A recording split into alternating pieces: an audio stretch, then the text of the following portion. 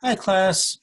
Today we're going to be discussing Class 2 Amalgam Restorations 2.3 lecture. Okay, let's begin.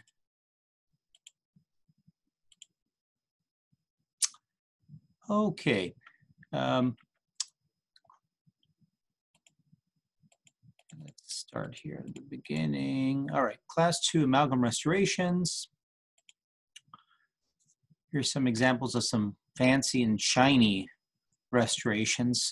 This one almost looks like a gold restoration with the instrument discoid cleoid. What you want to look for in an ideal restoration, you want to make sure you've got the primary anatomy in place, using that football burnisher here. You want to make sure that the cable surface margin is not over or under carved with that discoid cleoid.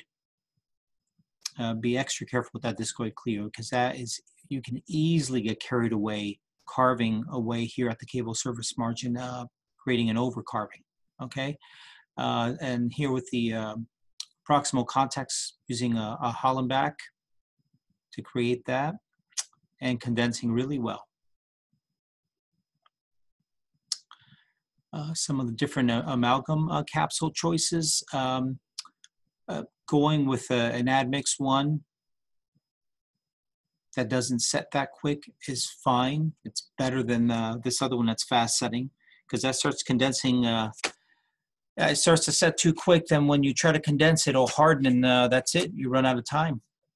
And then if you're not done, you may have some voids, or the amalgam can fracture too if it's not condensed properly in time. Here's some other examples of some real massive amalgams here.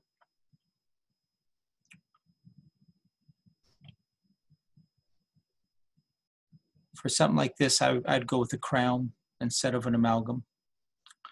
The rest of your armamentarium here, you got the Tafelmeyer retainer, matrix band, and wedges.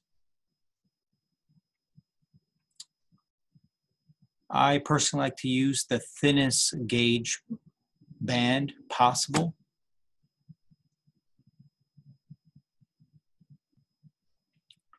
Here you got the different types of retainers. When using this retainer, especially in the posterior area, what you got to be careful with is when you start rotating the spindle, that it doesn't pinch the patient in their lip or cheek. That you got to really watch out for. You got to retract their lip when you're spinning that together to tighten the band in this Tafelmeyer. So always look out for that. And here's showing you the placement of it. It's going to make more sense once you see the video here. But you want to make sure that the narrow part of that band is towards the gingiva.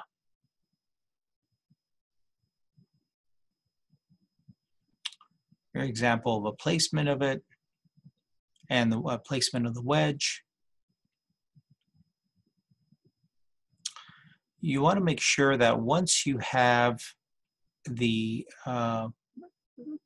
band secured to the Tafelmeyer and also around that tooth and the wedge, you want to burnish the contact here. You want to burnish in here. I like to use the discoid cleoid, or you can use the burnisher. Some people even like to use the Explorer. That way you have nice intimate contact against the adjacent tooth's wall, okay?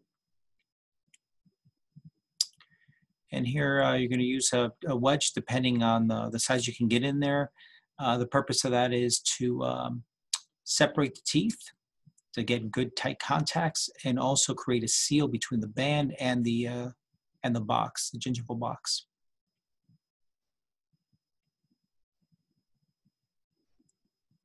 You want to make sure that that band is about 1 millimeter above the occlusal height and also slightly below the gingival box.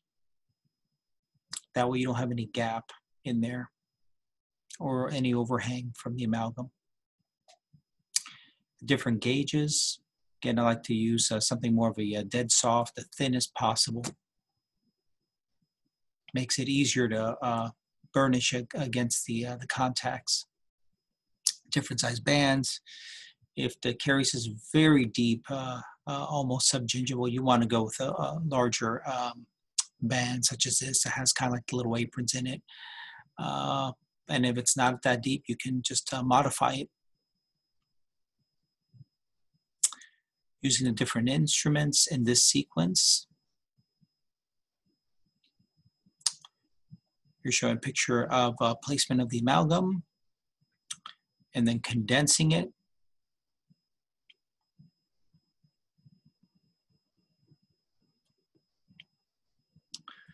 And then once you have everything condensed, then you start using the burnisher and start burnishing back and forth, removing all the excess amalgam, because you're removing the excess and you're trying to get the occlusion to as much as possible before this hardens.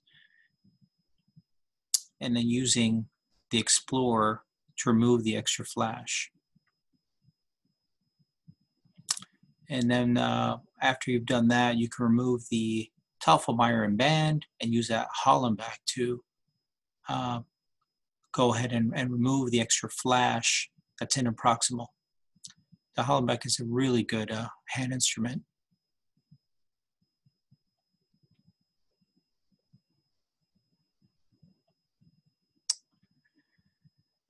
And then contouring here with the a cleoid, discoid. Again, you got to be careful here because you can easily overcarve here at the cable surface margins.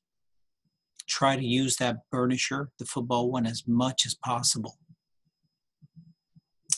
And then the final result here. And that is all. All right, thank you. Take care.